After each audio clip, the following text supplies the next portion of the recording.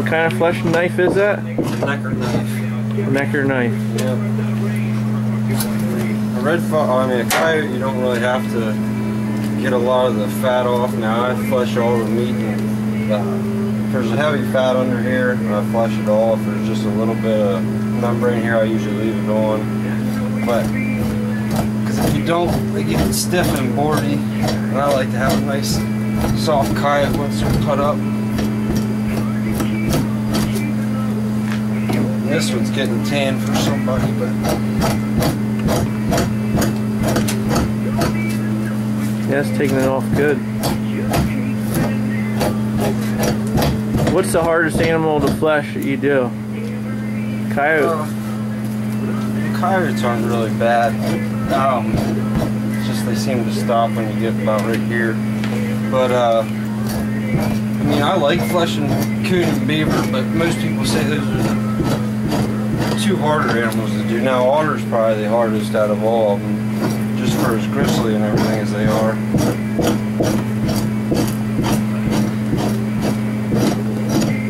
So you start in the back? I started on the belly. On the belly, okay, yeah, it is the same way I do my coons. I start them on the belly, make one strip down, start on the leg, go to the side of the tail, go all the way down.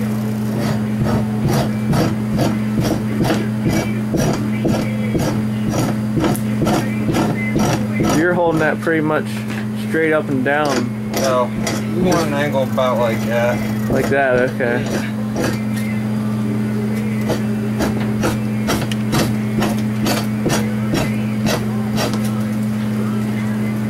So I got two edges on that knife. Yep, this is the dull side. You don't ever want to use the sharp side for fox or coyote. Now we're going to stretch this coyote out. This coyote's going to be tanned for the owner. How long is that stretcher you got there normally? I'm about 6 foot tall, so probably about 5 feet. 5 feet. So that coyote probably was around 40-45 pounds, you say? Yeah, I'd say. That stretches down there pretty good. You put them on the stretcher, always make sure your hooks are pointing in towards the animal. It gives it a little bit of bite. Flip it over.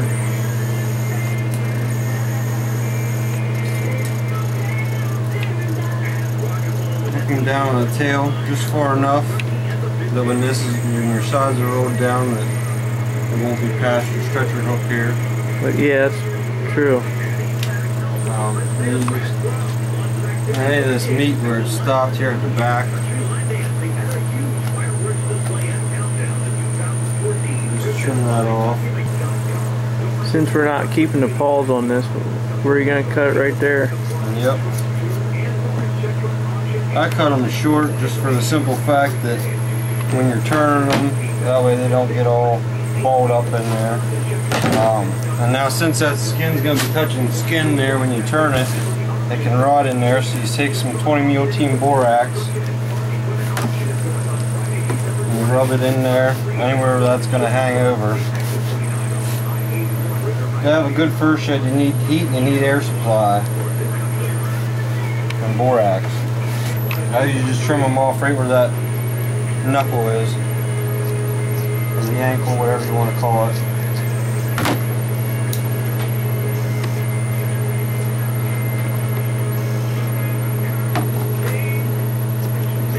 Right at the knuckle, okay. That's not needed anymore. A little bit of meat here on the bottom. Membrane.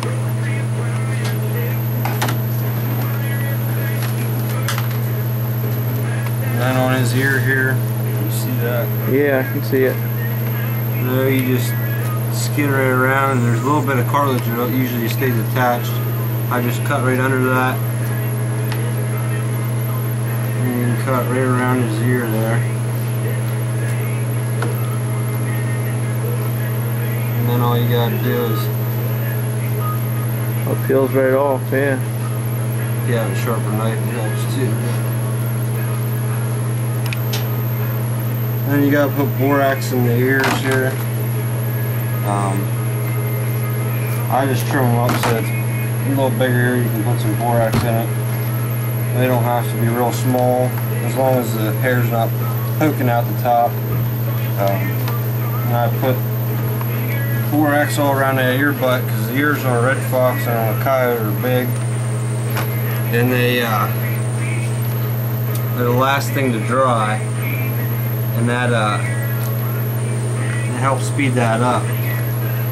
Because if you don't do that and just say them ears rot and then you go to sell it to a fur buyer, then they smell like they're rotten. He doesn't know if it's just the ears or if it's the whole batch. Yeah. So he's not going to have to give you more money for it.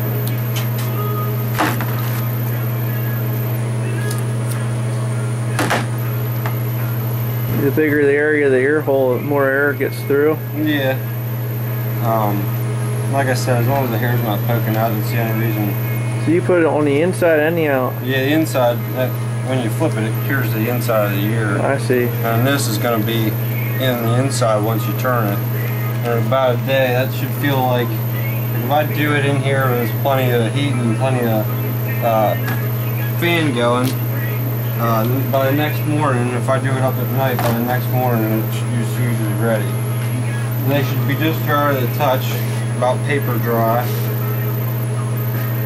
And then after we turn them, put a cardboard tube up there and it helps get that air circulating in there.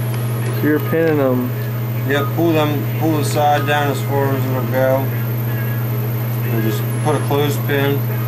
And these stretchers, these are actually some Duke stretchers, but it doesn't matter what stretcher you get, they don't make a good new stretcher anymore.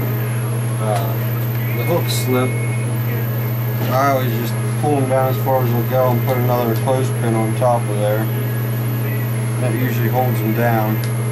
And when you're stretching anything, the term stretcher is actually not a real good term. It should be more like a fur form, because anything you want to do, you want to keep that, you don't actually want to stretch it. You want to pull it down until it's snug and then just keep it there, because that pulls your fur apart and it doesn't make it look as dense. I got you. And then anything else I do, I'll just run a little bit of borax down the tail. Stiffens that up pretty quick too.